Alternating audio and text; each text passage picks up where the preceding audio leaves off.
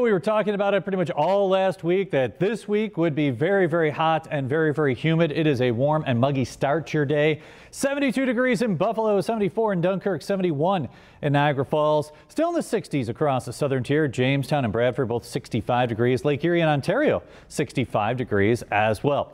Here's an interesting little tidbit. Your forecast for today, 90 degrees here in Buffalo, just shy of the record.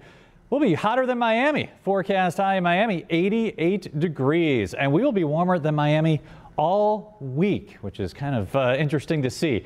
Checking out the weather alerts page, we have an air quality alert in effect until 11 p.m. today and a heat advisory in effect for all of western New York from noon on Tuesday through 8 p.m. on Thursday. The heat index tomorrow, Wednesday and Thursday will be close to 100 degrees. So air temperatures will be in the 90s. You factor in the humidity and it'll feel like it's 100 over the next few days. Checking out the radar, just some showers on the northern edge of Lake Ontario. This rain moving off toward the east. Maybe Orleans County clipped with a brief shower this morning. But right now, our temperature outside, 72 degrees. Winds out of the south at 9 miles per hour. 65 in Jamestown, 71 in Niagara Falls. Medina, 72 degrees. Same thing with Akron and Clarence. Swarmville, Amherst, Kenmore, all at 73 degrees right now. Here's the hour-by-hour high-resolution model. I'll stop the map at 3 p.m.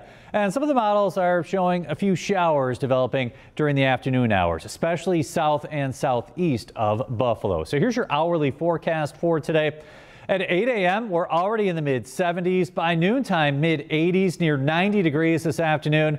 Partly to mostly sunny, hot and humid with that inland isolated shower or thunder shower. Hour-by-hour forecast, different model, same results, showing around 6 p.m. some scattered showers and storms popping up, especially over Cattaraugus County and Allegheny County. Tonight, you can't rule out a brief shower. And then tomorrow, same thing, chance for that inland shower or thunder shower. More of the same on Wednesday. So if you get that shower, you'll get a little relief from some of this heat. Temperatures are close to breaking records as the week moves along. On Tuesday, the record high 95, the forecast high 94. Wednesday, the record high 90, the forecast high 93. And on Thursday, start of summer, the record high 92 and the forecast high 92 degrees. Friday, the record high 93, forecast only in the upper 80s as we end the week. So certainly in record territory as the week moves along. Hot and humid today with the isolated storm. Your high today 90 degrees. Winds out of the south 5 to 15 miles per hour, gusting near 20 at times. Tonight, warm and muggy with scattered showers. Overnight lows in the low to mid 70s. So it's going to be hot during the day. We're not going to get really much in the way of relief overnight. Temperatures on Tuesday in the mid 90s, lows in the mid 70s. Wednesday, we're in the low 90s, lows in